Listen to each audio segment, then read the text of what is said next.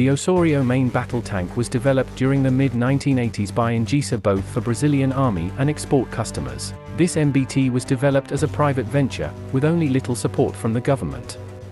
Engesa invested over US $100 million of its earnings into the project. This main battle tank was named Osorio, in honor of Manuel Luis Osório, the founder of the Brazilian Army's cavalry branch. A total of 2 prototypes were built. The first prototype was completed in 1985, the second followed in 1986. Generally it was a successful design, however due to the lack of funding it was not accepted to service with the Brazilian Army, which at one time had a requirement of 300 new main battle tanks. This MBT also received no production orders from export customers.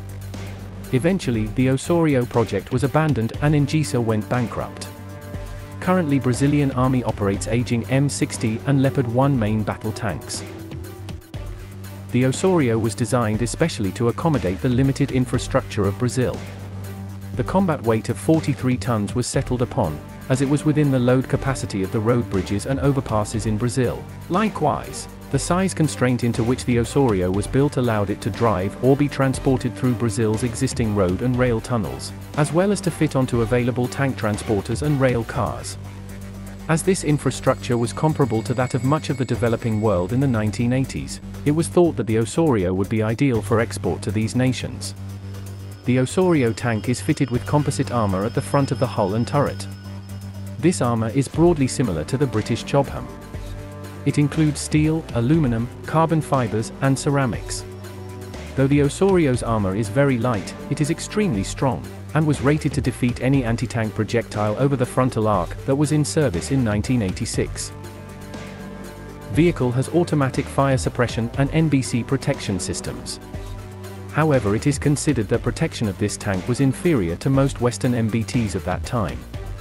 The EE-T1 Osorio MBT, intended for Brazilian Army, was armed with a British Ordnance L7A3 105mm rifled gun, and carries a total of 45 rounds of ammo for it. It fires APF-SDS, HESH, heat, APAs, WP, and canister rounds.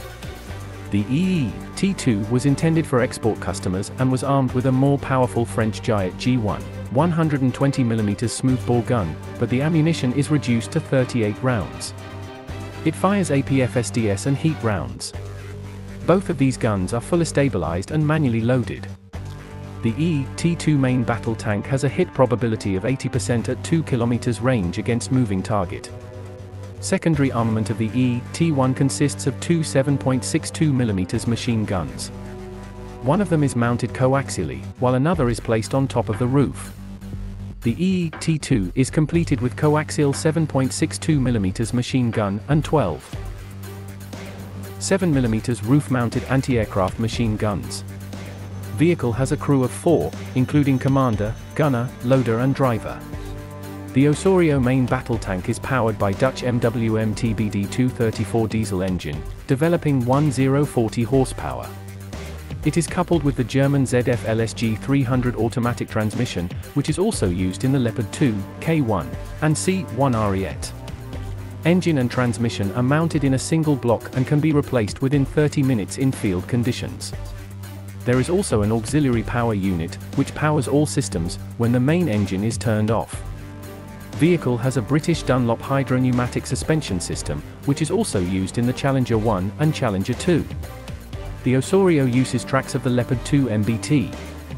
In 1988 this Brazilian tank was trialed in Saudi Arabia. In August of 1989, it was formally announced by the Saudi Arabian government that the EE-T2 Osorio had won a tank competition held that year, defeating the M1A1 Abrams, AMX-40, and Challenger I. A contract for 340 Osorios worth $7.2 billion was written in that year. These tanks were to receive minor refits for improved performance in harsh desert environments, and were to be named the Ulfod in Saudi service. However, the contract was apparently never signed by both parties. This dilemma was worsened for Engesa in 1990, when it was forced to lay off 3,000 employees and declare bankruptcy, but even this was dwarfed by a greater misfortune.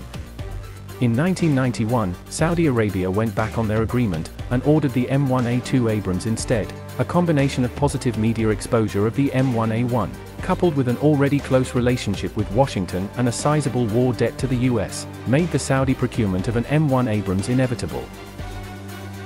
Though Engesa continued to market the Osorio over the following years, the subsequent end of the Cold War resulted in sudden torrent of second-hand MBTs onto the global market, as the industrialized world suddenly disgorged reserves of older tanks. Many of these could be had at scrap value, and even some Leopard 2s in storage were sold in the 1990s for as little as $1 million. Unable to compete in this environment, the Osorio project effectively ceased to exist before 1995. The unit cost of an ET2 Osorio is approximately $3.8 million, but it is no longer offered, and a future production run is likely impossible anyway.